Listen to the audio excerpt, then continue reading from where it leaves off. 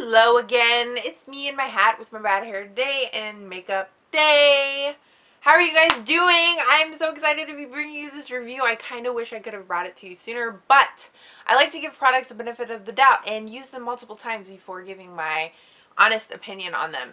And that is what we're about to do with the Naked on the Run palette. Now, the sad thing about this is something in this palette went on the run, and it was the, what do you call it even? It's gone. I cannot find it. I'm not usually one that loses things.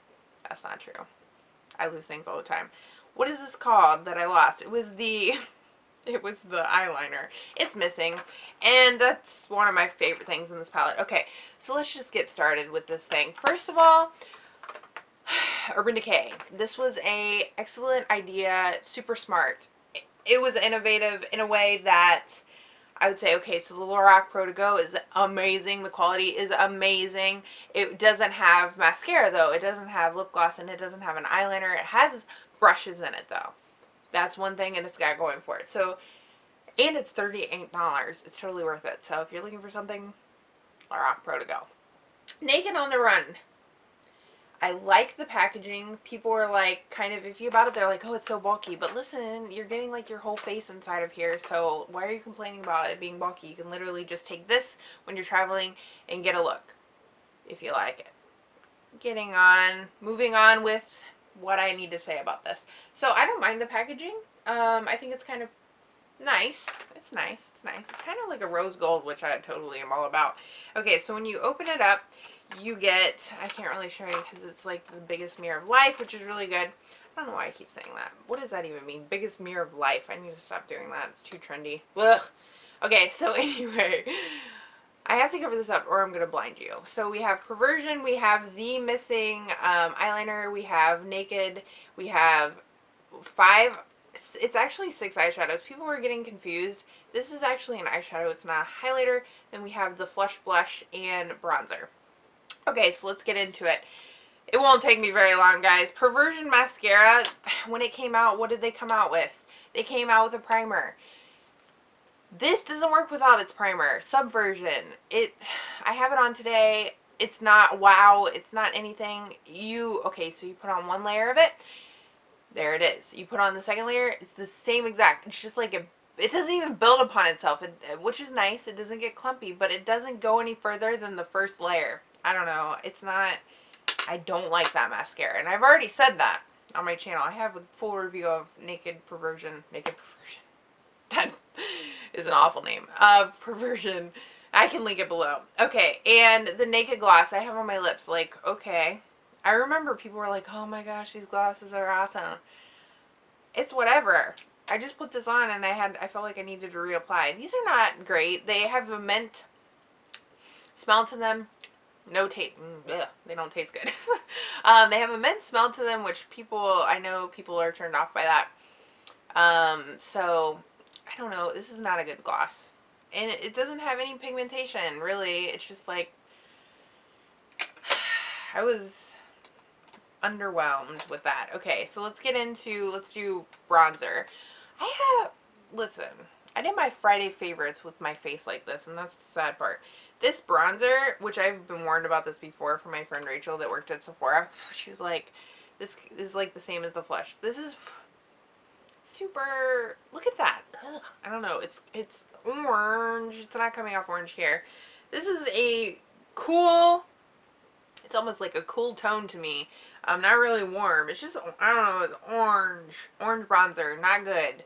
Not very versatile for multiple skin tones. I have it on, but I am having bad skin. It's just like you are walking in the mall and you see the lady that has clearly a contour, clearly a blush. It doesn't blend. I don't like it. So, no. Then there's the blush, which I'm a blushaholic, people, and pigmentation is one of the things that, okay, I need in my life, but this is not even coming across on camera. This is like hot pink, and it's a cool tone for sure, which I don't really use a lot of cool tone blushes. It definitely has like blue and purple in it. This is insane, and for some reason like the lighting is kind of maybe like, it's taking away from the insane pigmentation that my cheeks are. I would not go to anywhere with my face like this except for YouTube. Here I am on YouTube with my face like this. It's insane. It doesn't even, it's not as insane on camera as it is in person. I look like a clown. Like, chunk blush. So there's those. So I don't like those. I do like the eyeliner, which I can't show you. And how dumb is that? I can't find it.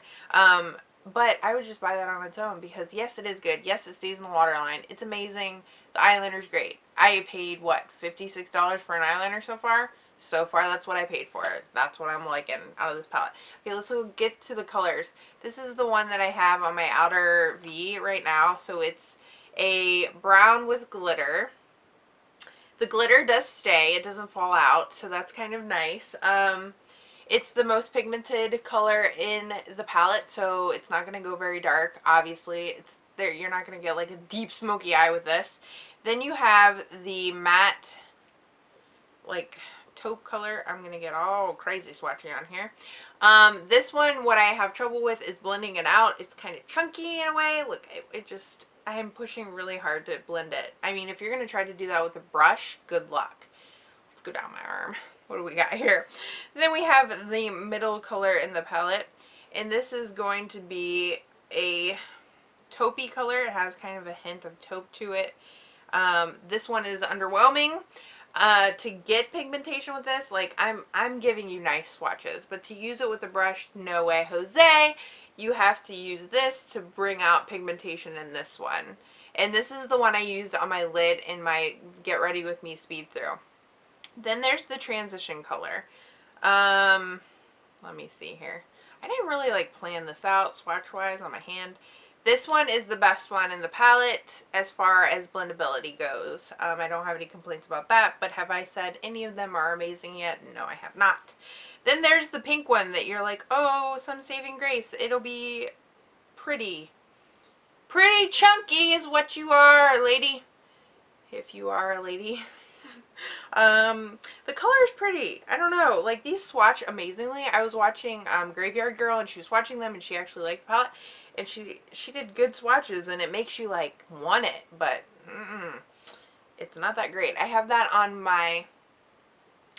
I have the pink on my inner corner. Can you even tell? No, because when you dip your brush into it, the brush destroys the eyeshadow in its pan. It gets all chunky all everywhere. And this is, like, the most disappointing thing I've ever experienced from Urban Decay. I mean... I took back the Naked 3 palette just because there were so many rose colors in it.